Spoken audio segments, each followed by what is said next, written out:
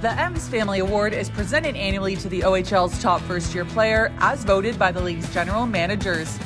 This year's recipient is 2007-born forward Michael Misa of the Saginaw Spirit, who led OHL newcomers with 56 points in 45 games. St. Perrick plays it out front, and Misa scores. And the Oakville product scores in front of friends and family. Joining a group that includes John Tavares and Connor McDavid as the sixth player in OHL history to be granted exceptional player status by Hockey Canada, Misa's 1.24 points per game set a new benchmark for players in that category. Snapshot saved by Cranley, rebound, and that one pops up and into the net. They score! Joey Willis got a touch.